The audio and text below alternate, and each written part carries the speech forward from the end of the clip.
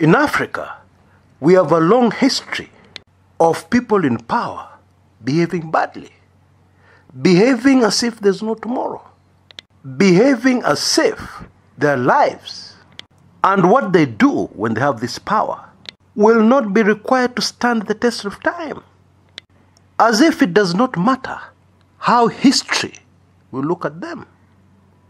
This is indeed very short-sighted, because you leave behind people who will carry your name, and they'll continue living on this earth hundreds of years after you're gone.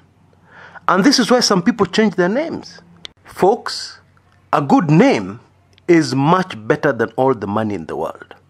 Indeed, the two cannot be compared. And I've seen this playing out in my very own life. On a few instances, people have recognized my second name, and everything has changed. In fact, on one occasion, I was introduced, and it made me start thinking very deeply about the people I leave behind, and how the world will accept them or take them long after I'm gone. What would you rather be? The son of Idi Amin Dada, former Ugandan dictator, or the son of Kenneth Matiba, or Tom Mboya, or Dedan Kimathi? You may not have a lot of money, but your second name can do some things for you that all the money in the world can never do for you. Anyway, today I have a real treat for you.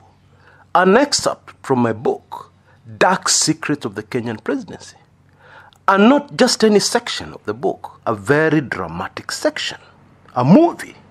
Enjoy as we remind ourselves to always, forever, only do things that can stand the test of time.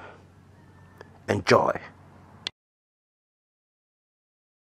Welcome to these excerpts from my book, Dark Secrets of the Kenyan Presidency. I think by far the most popular book I've ever written. This is just a section of the book, the new revised version, and I'm sure you're going to enjoy it. Now, the Luo community have been known to produce opportunistic strikers, legendary opportunistic strikers. These are strikers who can smell a goal, and produce actually a goal from nothing.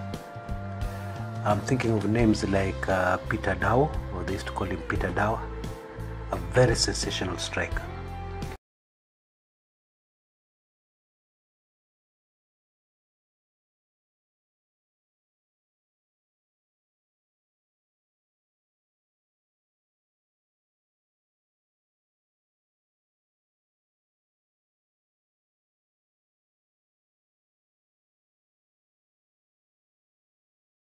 Anyway, the Luo have also produced opportunistic politicians, and people have not been able to look at them this way before. I'm talking about, of course, Tom Mboya, who took advantage of an opportunity and turned it into something great. But there's another less known figure who, although he was not a politician, played politics marvelously and beautifully to be able to achieve quite a lot. Well, selfishly so, but I think his life is very interesting to look at. And this is, of course, a man who was called Hezekiah Oyugi. At the height of his power, Hezekiah Oyugi used to have ministers, cabinet ministers, kneeling down before him. And yet he was nothing more than a permanent secretary. Actually, a permanent secretary who was previously a DO, DC, PC, and then permanent secretary. Somebody who rose from very humble beginnings but took full advantage of the opportunities that were before him. An extremely intelligent man, as we shall learn shortly. It is believed that Hezekiah Oyugi developed his close relationship with President Moi, at that time the vice president, during his tenure as Nakuru DC. For younger Kenyans, DC means District Commissioner. Nakuru was Moi's home district. And it was also the place where the Kiambu Mafia operated in extensively. Yeah. Now, as DC of Nakuru, Oyugi was able to get a lot of information, and he passed this information on to Moi. Now, credit has to be given to Oyugi because nobody ever guessed that one day humble Vice President Moi would ever rise to be president of the country.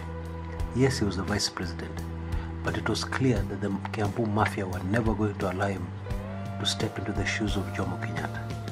Indeed, even the Kiambu Mafia had started a Change the Constitution movement and had gotten the support of many powerful politicians. The whole idea was to change the constitution so that Moi did not ascend to the presidency automatically.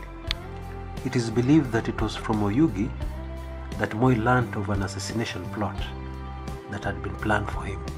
You see, after the Change the Constitution movement went belly up, mainly because it received no support from Jomo Kenyatta, the Kiambu Mafia hatched a plan to ensure that Moi would never ascend to the presidency. And their plan was to assassinate him in the event of Kenyatta's death, to assassinate Moi. It is believed that Moi learned of this from Oyugi.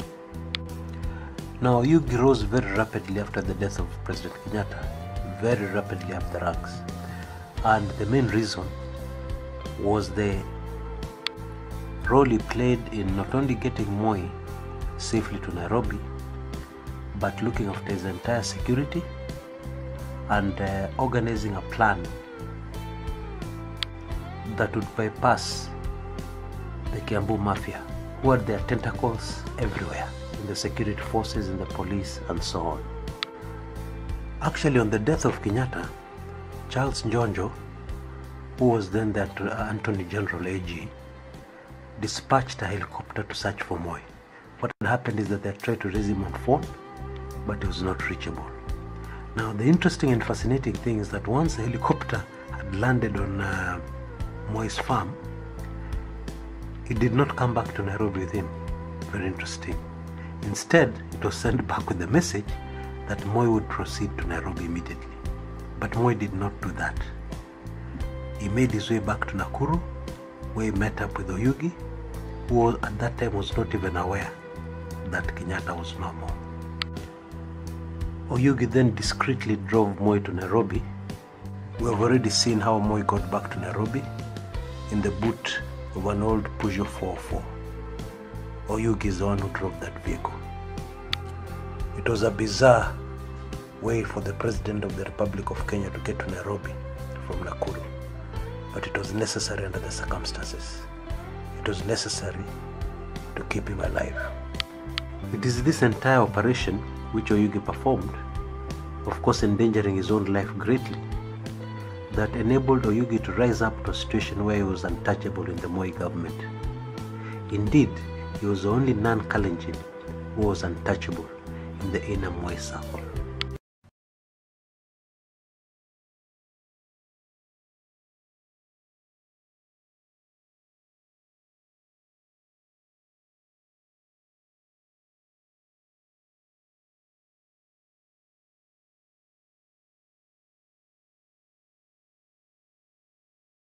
Quite a story. Now, something very interesting happened yesterday. On our Telegram platform, somebody accused me of deliberately telling lies. And somebody else who knows me very well, who is also a member of the forum, shot me an email and told me, Chris, hiyo ilikuwa matusi. And they told me that I'm very naive if I cannot recognize an insult. Because they said this person should realize what Chris Kumekucha has suffered over the years for seeking the truth and for trying to reveal the truth. I called them back and told them to lose a ball. To lose a ball. Relax. Some people started following Kumekucha 2 months ago, 3 months ago. You can't compare yourself to them. How? Yeah. Give them the leeway. to express their views. Because as far as I'm concerned, as long as I continue to try my very best to do only things that will stand the test of time, then I have nothing to worry about.